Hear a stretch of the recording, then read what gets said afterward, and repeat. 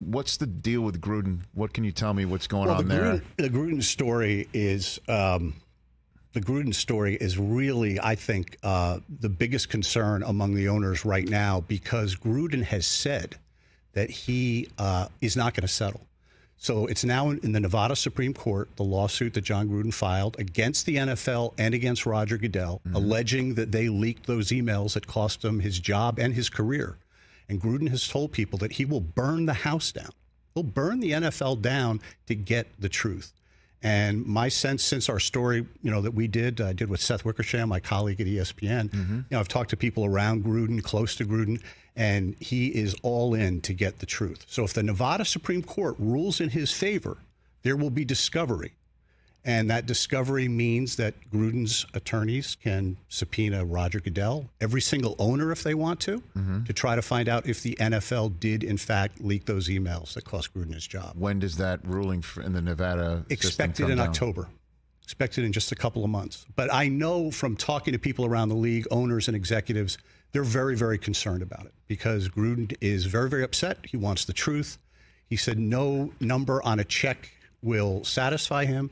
And he wants his career back. I think he wants to coach again. As you know, he's working with the Saints. Yeah, I know. Yeah. He's been at the Saints training camp, but I imagine, doesn't the NFL, with Discovery, not everything is going to be great for Jon Gruden to come out, right? And if he burns the NFL's house down, which owner is going to say, "Oh, yeah, we'll hire you and put you on the sideline"? So.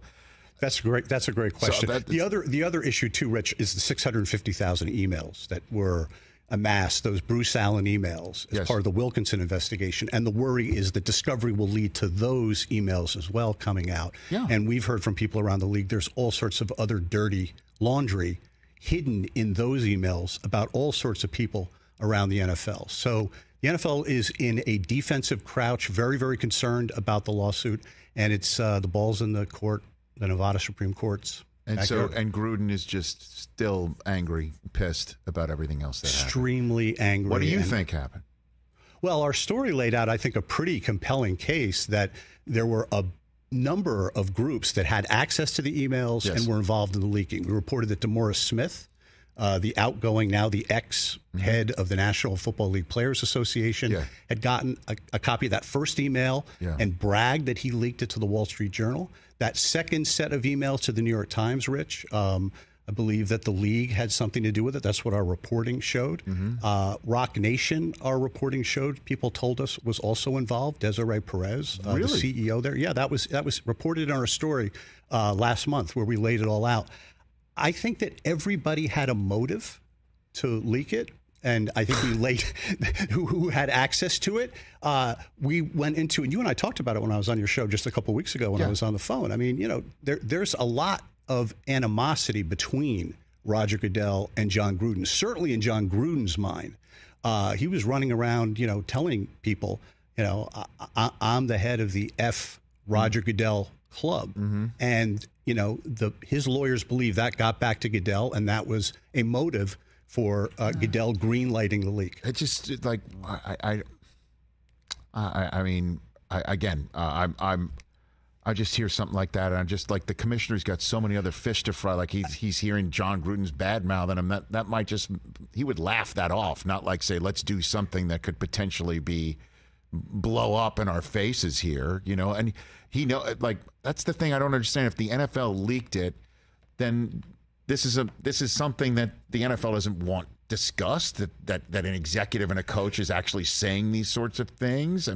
That's what the NFL has said in court. You're hitting right on a really important point. Right. Is the NFL has said in court, we had no incentive to do this. This was going to be disruptive to a season that was going along great. And, and actually what happened was once those emails were leaked, and it was this, huge controversy all over again. It reminded everybody of Dan Snyder all over again. And just a week later, Congress opened up that investigation, that wide-ranging investigation that subpoenaed Dan Snyder. Remember when he was on his super yacht running around the Mediterranean and avoiding that subpoena? Roger Goodell had to subpoena. It wasn't just an investigation of Dan Snyder and the Washington Commanders. It was an investigation of the NFL. So the consequences of those leaks were very, very dire. They led, I believe, to Snyder eventually having to sell the team. Well, and again, I know we discussed this the last time you were on, but it's true that Snyder called Gruden fat, and that's the genesis of the spat between these two men that led to potentially all of this stuff happening? Yeah, really? they didn't like each other. And then there was this one incident in our story. A lot of people don't like Dan Snyder. Yeah. It seems like. There's a lot of folks, but okay, I'm sorry. Go ahead. Yeah, no, but absolutely right. It was they were back and forth one night in a restaurant. Gruden has told people that Snyder was quite drunk. Yeah. And they got into it. And you're fat. Snyder said, Gruden, you're fat. And Gruden said, I'll dribble your head like a basketball. And it was just ugly language. And so from Gruden's perspective and his camp's perspective, they're thinking, okay, this is another reason, another motivation that Snyder had for initially looking at these racist, misogynistic emails that Gruden wrote years ago when he was an announcer at ESPN, and said, let's get him out there, let's get rid of this guy. And from the perspective of the Gruden camp, they believe Goodell also had a similar motive, that Snyder and Goodell looked at Gruden the same way and helped push these emails out to get rid of Gruden. Catch the Rich Eisen Show every single day on the Roku channel, 12 to 3 Eastern, for free.